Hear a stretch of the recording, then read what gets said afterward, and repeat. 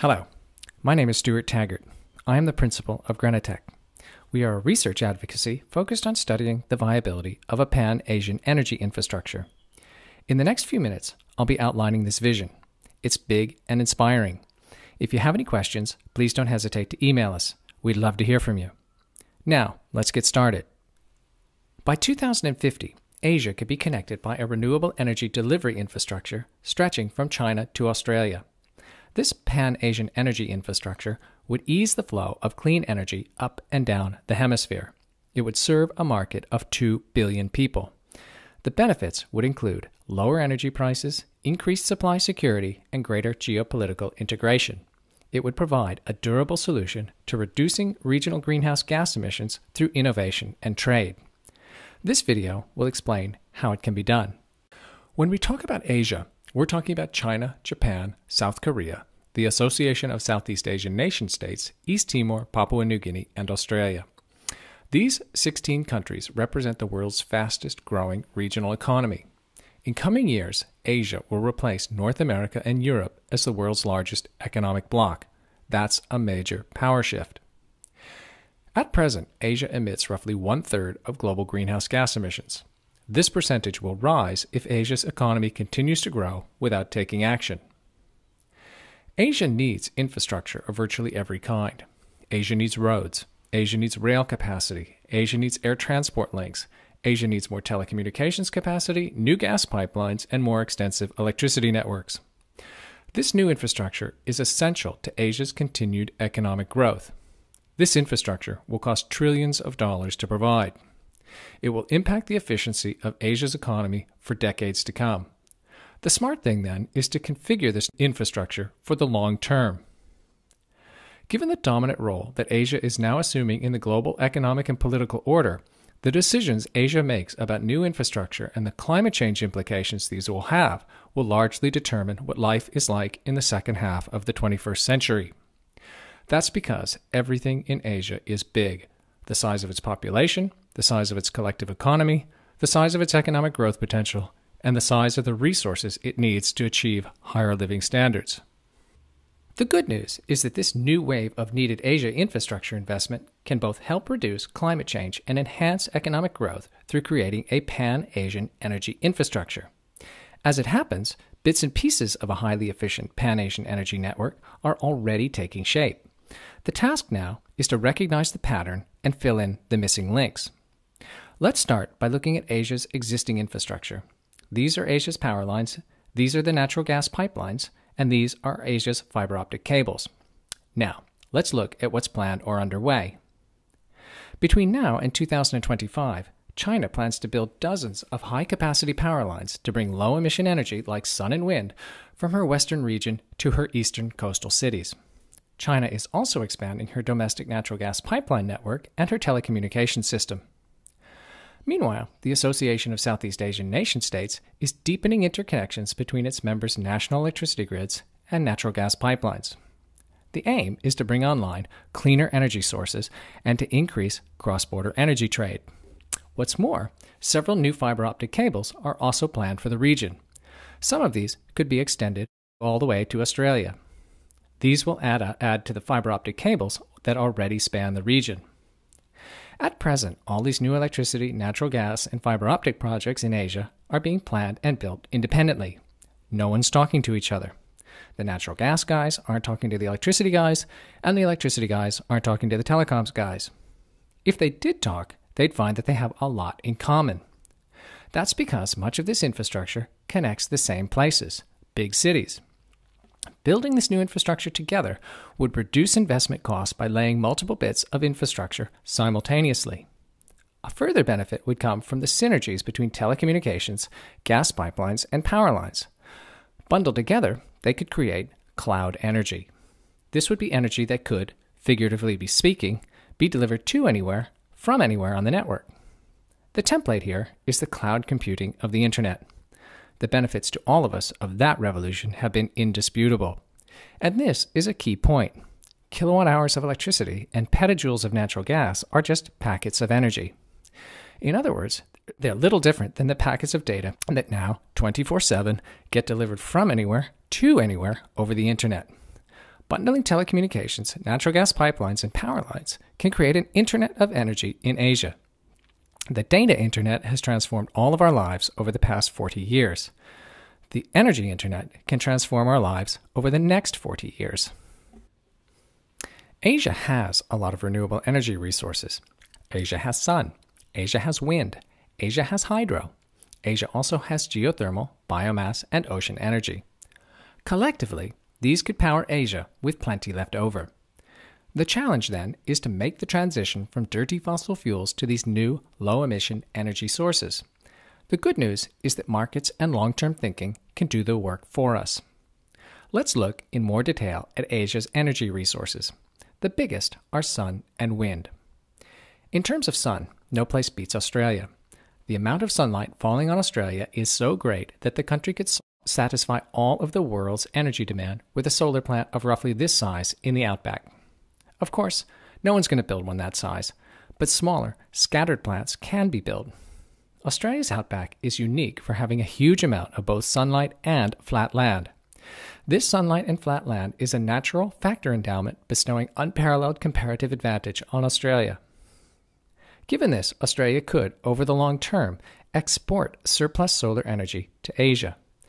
The International Energy Agency believes Australia could be satisfying 40% of its own electricity needs by concentrating solar power by 2050. The IEA also believes that exported Australian solar power could satisfy 7% of Indonesia's electricity needs in 2050. And, once again, it's the International Energy Agency saying this. For its part, China has strong solar resources in its desert north and west. China's developing these. But China's biggest renewable energy resource is wind. China has enough wind to power its entire economy. China also has large offshore wind resources. These are located primarily in the East China Sea. Taken together, China and Australia's sun and wind could power Asia. But there's a hitch. Sun and wind are intermittent. The sun doesn't always shine. The wind doesn't always blow. But this is less of a problem than it may appear. That's because Asia also has large resources of hydropower and natural gas. China has a number of existing hydropower dams. Dozens more are proposed, both in China and in Southeast Asia and the Mekong states. In terms of natural gas, Australia is moving ahead to develop large natural gas supplies in Queensland and the Northwest Shelf. These will be shipped north to power natural gas power plants in China, Japan, and South Korea. There are also significant gas fields under development in the South China Sea and in western China. Hydropower and natural gas plants can be switched on and off on short notice. Over time, these can provide load balancing to a regional Asian grid dominated by renewables. And this represents the core of a plan. Gas and hydro replace coal over the short term. Gas and hydro provide load balancing to renewables, primarily sun and wind, over the long term. In making the shift to a low-emission future, everyone agrees coal's days are numbered. Coal is the dirtiest of all energy sources. The mainstream view is that between now and 2025, coal-fired power plants should be replaced with less polluting natural gas plants. This while renewable energy capacity ramps up off a small base. All of this will enable near-term greenhouse gas emission reductions by taking offline the dirtiest coal-fired power plants. Now, all of this makes sense. That's because natural gas can act as a transition fuel to renewables. Over the short to medium term, natural gas can replace coal as a baseload power source. Over the long term, natural gas can act as a load balancing power source to offset renewable energy's intermittency. As national electricity grids across Asia become more interconnected, cross-border trading can enable the differing intermittencies of sun and wind to largely cancel each other out. The result would be a firmer percentage of reliable baseload power. Residual intermittency could be satisfied by using rapid response natural gas and hydro capacity. Natural gas and hydro are premium energy sources. Shifting them to their highest value use will better reflect their contribution to system stability. At present, these attributes are underpriced, providing baseload power. That's economically wasteful. The business case gets even better when you consider all of the other long-term energy sources that can be developed. These include biomass, geothermal, wave and tidal energy, and even ocean thermal energy. All of these are found along the routes a future Pan-Asian energy infrastructure could take. And this would create a virtuous circle. Investment in developing renewable energy resources is enhanced by access to market, and the economics of new infrastructure is enhanced by the prospect of high capacity utilization. So, how do we get from here to there? Well, firstly, we need to think long term. The second thing we need to do is to evaluate current investments to see how well they fit into a longer term vision. The good news is that a lot of developments are underway in Asia that fit this long term view. In coming years, huge new natural gas supplies will come online in Asia. Much of those new gas supplies will come from Australia. These will be shipped northward to be consumed by China, Japan, and South Korea. This creates the challenge of how to transport all that gas in the most efficient way possible. The current plan is to build hundreds of billions of dollars of liquid natural gas, or LNG, capacity. LNG is created when natural gas is compressed hundreds of times, so it can be transported by specialized tanker. But this compression requires a lot of energy, and that compression creates greenhouse gas emissions. And greenhouse gas emissions are the very thing that LNG technology is supposed to reduce. Researchers in the United States have found that on an all-inclusive life cycle greenhouse gas emission basis, natural gas delivered to market as LNG may end up generating more greenhouse gases than the coal that it's supposed to replace. So, something's not right. In other words, LNG may be taking us backwards in the battle against climate change. Carbon pricing will expose these poor economics. We'll all pay the costs. Another drawback of LNG is its technological inflexibility. That's because LNG is only good for one thing: compressing and uncompressing natural gas for shipment in single-use tankers between dedicated ports. As a result, all this LNG infrastructure currently planned for Asia will only be good for a few short decades. After that, it will be useless. That's wasteful. LNG is not a long-term technology. It will be written off and abandoned over the medium term, leaving behind industrial blight. What Asia needs is an energy infrastructure that can change as the industry changes. That makes natural gas pipelines a much more logical delivery infrastructure. Pipelines can be adapted to carrying other fuels. LNG can't. The downside of pipelines is that they cost more to build over long distances than LNG. But this is more than offset by their longer, useful lifespans. For instance, over time, pipelines built today can be adapted to carrying other energy, like hydrogen or biofuels. Some pipelines in Europe and Canada already do this. What's more, pipelines can backhaul carbon for geosequestration. Australian gas major Santos has suggested just that, proposing that Australian waste carbon be shipped by pipeline to the region around Moomba in South Australia for long-term burial underground.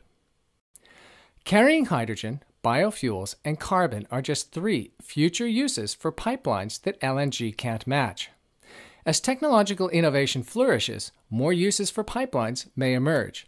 The key lies in having flexible infrastructure that can adapt. It's impossible to overstress that energy infrastructure built today needs to be flexible to change with the times. A lot is going to change in tomorrow's energy markets. Unfortunately, flexibility isn't a characteristic of LNG. If Asia becomes progressively interconnected by high-capacity power lines up and down the hemisphere, natural gas pipelines could be laid alongside. So could fiber optic cables. And if this bundling occurred, everyone would save money. That's because labor costs could be shared. Bundling infrastructure also makes sense because virtually all of it connects the same places, big cities. Given that trillions of dollars of new infrastructure of all kinds is needed in Asia, $1 trillion saved on infrastructure is $1 trillion that can be spent on something else, like education, health, or deepening rural electrification.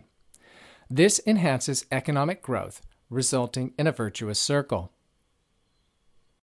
Let's spend a few more minutes on the cloud energy concept. It is the key underpinning the Pan-Asian energy infrastructure idea. To explain the idea, let's use a concrete example in China.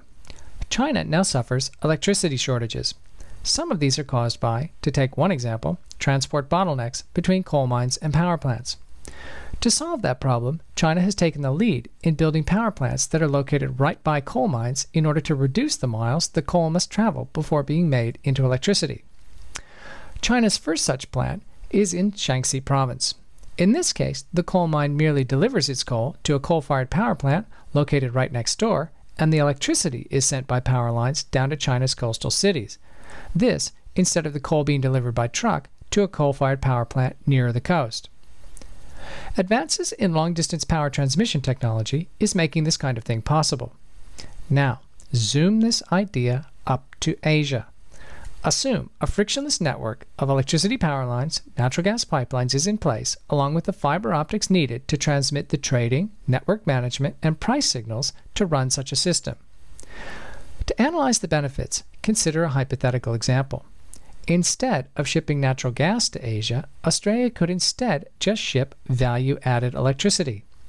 This could occur by Australia building gas-fired power plants in its northwest, near its offshore gas fields. Australia could then just export the electricity over power lines to China instead of the natural gas. This reduces complexity in the system. In reality, of course, Australia and China would not engage in strictly bilateral trade. That would be inefficient. Instead, each would buy available marginal supply from the nearest location.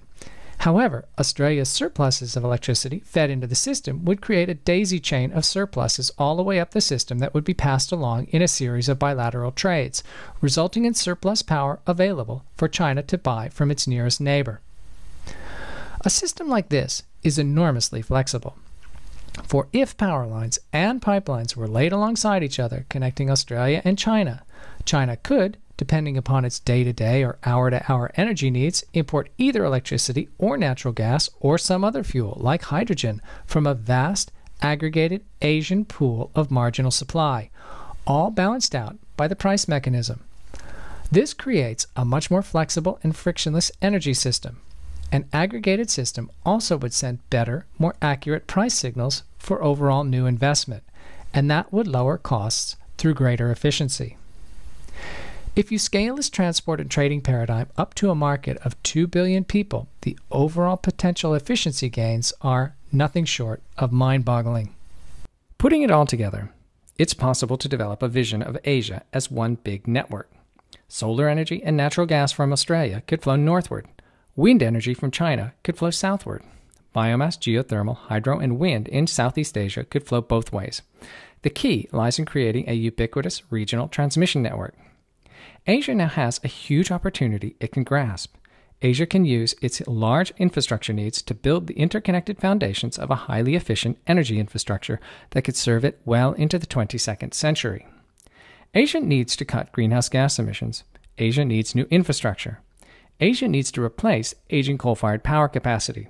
And Asia needs to rebuild capacity destroyed by natural disasters. A Pan-Asian energy infrastructure solves all these problems at the same time.